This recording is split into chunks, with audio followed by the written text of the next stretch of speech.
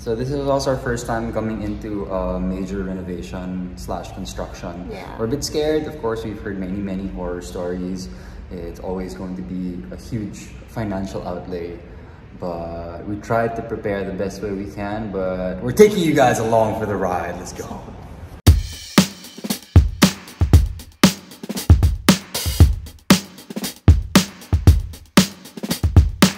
So this is day one. Day one is really just cleaning up the site, although de-demolish din naman namin. Pero para mahakot na rin lahat ng mga bagay-bagay dito. There's a lot of trash, a lot of dead leaves and plants, a lot of bugs, a lot of everything that's not very nice.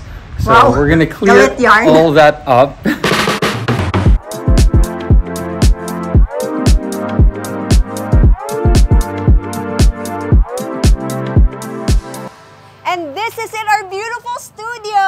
Tingnan nyo naman. Look at my new car. It's beautiful.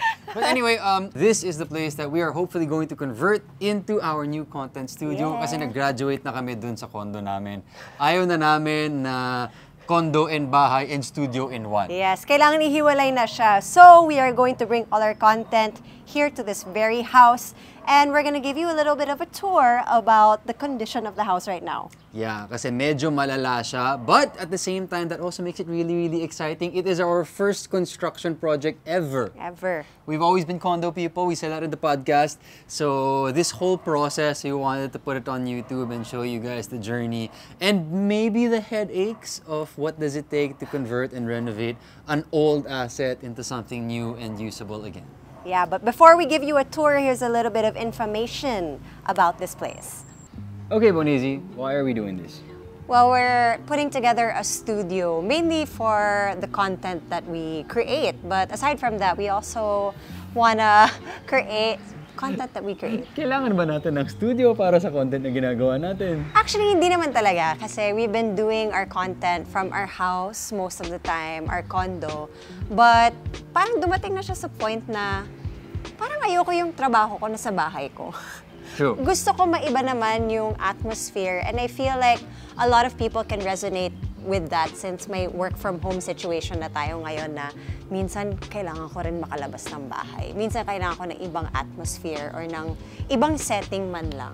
Okay, so to expound lang on kung ano yung sinabi ni Bonez, yung separation ng work and home, yun yung gusto niya. Because for the longest time, ever since nag-pandemic kasi, we've explained this in other vlogs and podcasts, but yung nangyari doon is our home became our workplace. Naging production house yung bahay namin, which was okay. Kasi yun yung way, yun yung ginawa namin paraan para makapag-survive doon sa pandemic. So, a lot of change happened during that period. And personally, our change was that we turned our home into a studio. So all the vlogs and reels and podcasts that you would see, we would do at home. And all the editing, pre-prod, conceptualizing, and writing also happened at home, which is okay. It was actually great for a time. Pero syempre ngayon that everybody's out and about again, everybody's growing, parang naisip namin, you know what, I think it's time for us to also grow and expand. And of course, it's hard to grow and expand in a condo. Kasi syempre, limited yung space, limited yung flexibility, limited yung content na pwede mong gawin, especially now that you can go outside. So ang ending nun, we started looking outside for studio space.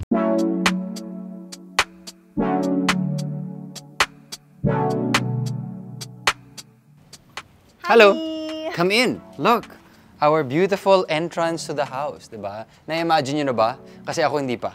Pero this is where we think the reception is going to be. It's a work in progress. Everything is very fluid with our ideas. How do you imagine this area? I imagine na papasok yung kotse dito, paglabas mo, bababa ka, and then you are you are greeted by a cute entrance. Yeah, we don't know what's going to be here. If there's going to be a nice reception table, coffee, food.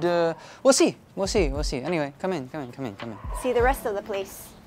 All right. Pagpasok nyo dito, you are greeted by the biggest studio in the house, and it's where majority of the shoots that we want to happen. To make planning of the design a bit easier for us, we already divided how we're going to partition the house. So this whole area is Studio A. Careful. So this is where your main shoots are going to be. Kung magkakaroon kami ng mga brand shoots or people are gonna come in and use the space, this is where you're gonna set the backdrop. That's where the photographer is gonna be. Dito ka mag-pose, sheesh, what's up? And we wanted a lot of light, so we imagine marami tayong mga windows dito. It's going to be glass. Semi-scared about that kasi mainit nga pag puro glass yung nandyan, but it also looks nice and there's a lot of light coming in, which is what we want. So pros and cons. One of our first major decisions actually. Yeah, actually I do want to show next yung favorite area ko in the studio, and can I speak for you that this might be your favorite spot? No, you cannot speak for me. Then I will not speak. No, I'm kidding. Go. But one of my favorite spots in the studio na dinesign is the coffee bar. You know we have to have a coffee bar. How did we find this, Boneezy? And there's a bit of history here for you and me specifically. I don't think we exactly found it. It's kind of sort of was there already, and then naisip natin, pwede to. So what's the backstory behind this beautiful space that we have here, Fofo? Yeah, so this is my Lola's old house. Yeah. And when she passed away a couple of years ago, we realized, Boneezy and I, that hindi na siya nagagamit. Yeah. And sayang naman because there's a lot of memories here, but aside from the memories, it's also a beautiful plot of land. So naisip namin, what better way to honor the place where I grew up, where my Lola lived, than by making it a nice and productive asset, a beautiful place. Okay, we're back in the studio, and there's a lot to fix, a lot to get rid of, a lot to move around. And Fofo found his old script from Sana Ikaw Na Nga. What's up, guys? Carlos Miguel. Ang galing. Ilang taon na yung script na yan? November 6, 2012. Wow. It's over 10 years old, 11 years old.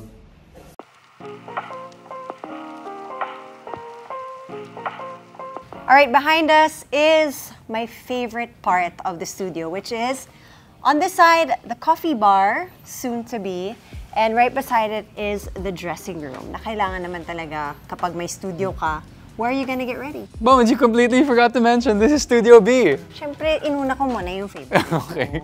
Akala ko di mo i-mention.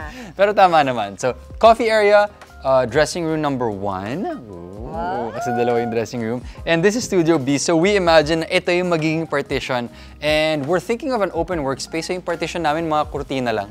Yeah. Mga soundproof na curtains. And soundproof because we have the podcast na minsan namin ginagawa palagi. But we want to make it more consistent, and we want to have a nice place to do the podcast. Hopefully, we can produce other kinds of podcasts also. Yeah, and the reason why we made it open was we were thinking kasi if ever we wanted to combine Studio A and B, we needed a bigger set, a bigger space to work in. We have that option. So we wanted to make it very modular and functional. And at the same time, malam mo, may party tayo dito, may konting event. We have many ideas for this place. Yeah. So we're trying to keep an open mind in terms of designing the area. But let's go over here. Okay. Careful lang. Ay, lutuan.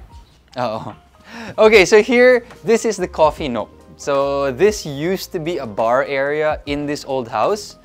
But we decided, okay, this is perfect. Let's have a little coffee place.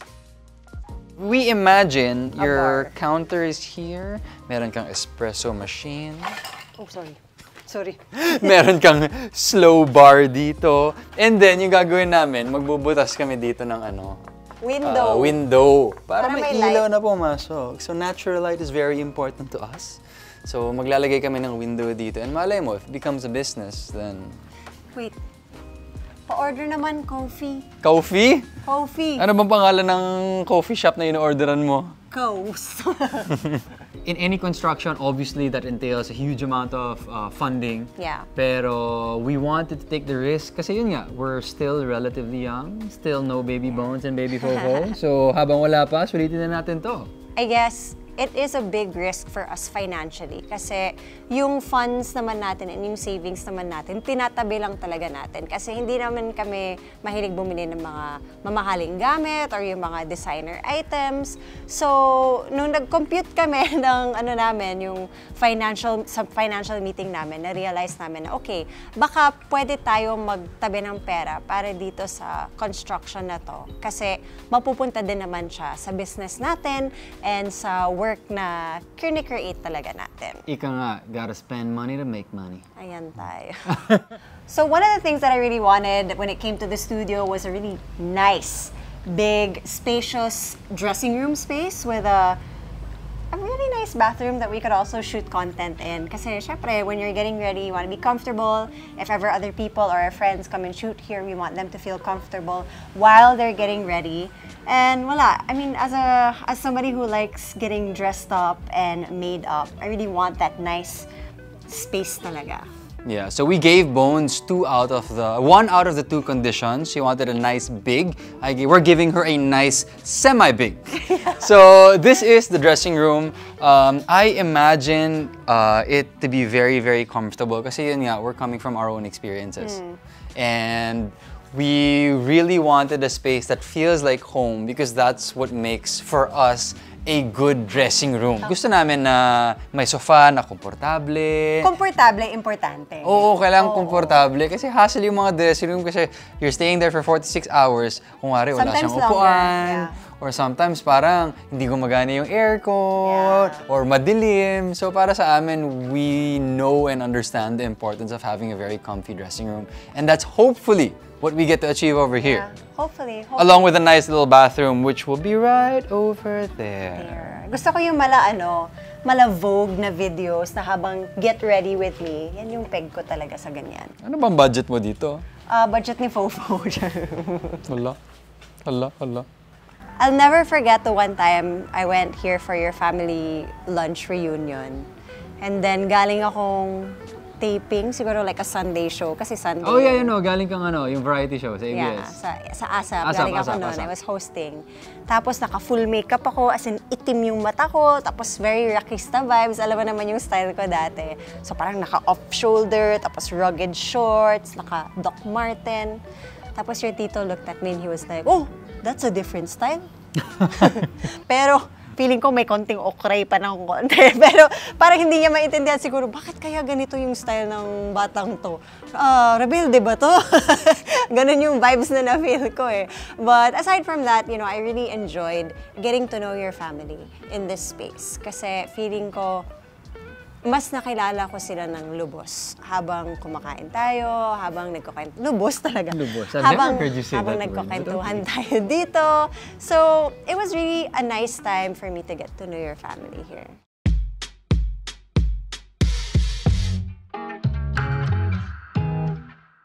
Alright, we're here in Studio B. Imagine may sliding doors dito. Bubuksan mo, lalabas ka. Because right outside is the kitchen studio. Well, hindi naman technically outside, but it's on the other side of the whole building. And the reason why we have this is, hindi naman kasi kami nagluluto talaga. Very simple dishes lang naman. But we're willing to learn. 2, somebody else might come in and cook. Or 3, we might have content that we want to shoot na about kitchen or about food. Appliances. But maybe just an extra story here. So I actually lived here when I was younger. So this is my lola's place, as I mentioned before. We lived here because I think my parents left for like 3 weeks. Oh wow! They went abroad. So all my siblings, all 7 of us at that time, we slept over here, and this is where we would have breakfast every morning. So literally, this is where the dining table was. I'm not even sure if I have photos. I was with my lola, I was with my lolo. So I do have a lot of memories here. So this dining area, we're converting into our kitchen studio, and it's just the evolution of the room. It's nice to know. Yeah, it's nice to look back on. Like, the memories I have here are when I first met your family. You would have Sunday lunches here. So there's definitely a lot of history with this place. So why did we choose this exact space to make into our studio? Well, I think one is familiarity.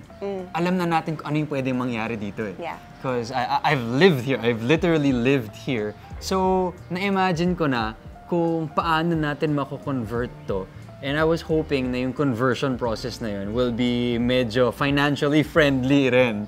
Which I think kahit papaano naman is kind of okay. Yeah. And at the same time, I know the owners. Yes. Diba? Tita The owners of this place are my relatives as well. So kahit papaano, yung tenant-landlord relationship mas gumagaan. Kasi syempre nakakausap natin, they allow us a bit more flexibility because of course there's a lot of trust coming from the fact that we're relatives. Yes. Oh, so, and don't worry, we're good tenants. I think we're good tenants. I believe we're good tenants. But anyway, so going back to this, and then at the same time, because gamay na gamay ko na yung lugar na to, ang dami ko na naisip na, okay, we can make the studio like this and like that. One of the bigger strengths that we have coming into this place is that we know what we want. Yes. We're not building it for the sake of building na naisip natin, sige magnegosyo tayo, gawa tayo ng studio. Or dahil marami ng studio ang lumalabas ngayon, hindi lang natin ginagawa para doon. We know what we want in the studio. Mismo, there's a very specific use case na iniisip namin. So kahit anong mangyari, kahit ma-zero at wala tayong walang pumasok dito at gumamit ng studio, tayo magagamit at masusulit talaga namin yung lugar na ito. So that's what makes me very excited that we're here and actually renovating this area. Alam mo, pag sa mga Instagram pictures, nakikita mo yung mga aesthetic hallway shots. This is what I envision for this space. Oh, this is what you envision? Yes. Yung parang, mismo. Tara, doon tayo mag-picture. Ito yung signature picture area for that. No, that's true. So, even I have envisioned how this space is going to be. Imagine here, magiging arko na lang yan. Hindi ko alam kung trendy yun, but I just like it. Boneezy agrees, so that's what we're gonna do. So it's gonna be a double archway, and a hall with maybe some small pocket gardens here in the corners. Something nice to transition from Studio A, B into the kitchen studio. Para may experience pa rin. For me, parang it's all about the experience of going through this area and through the whole complex. So para sa akin, that is what I'm using as my guiding light in terms of choosing how to design this place. And then kanina, during the beginning of this vlog, we showed you the entrance space. But this area can also count as an entrance kasi dito sa labas, yung parang parking area, and when you go down from there, dito ka papasok, papunta sa studio. So let's check it out.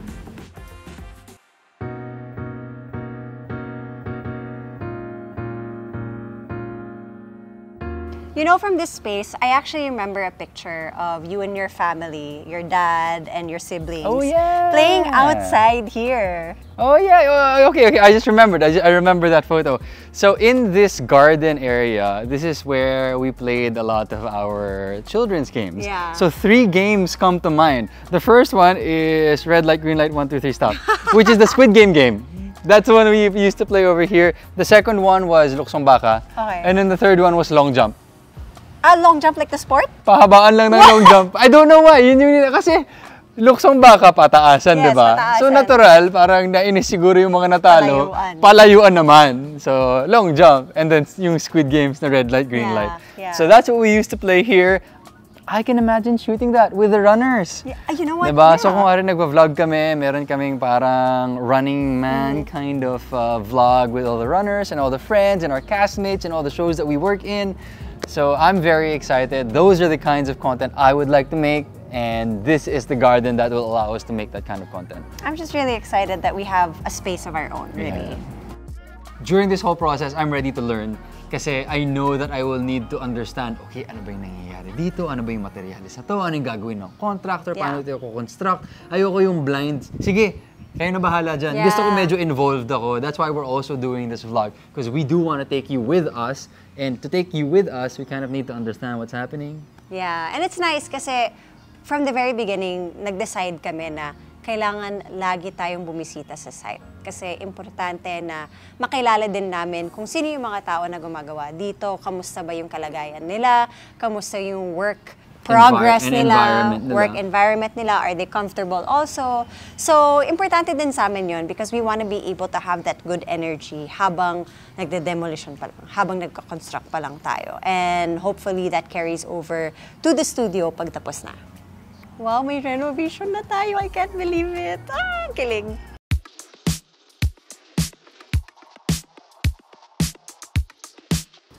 Alright, so the demolition phase is coming to an end, but malapit na ba siya matapos? We hope.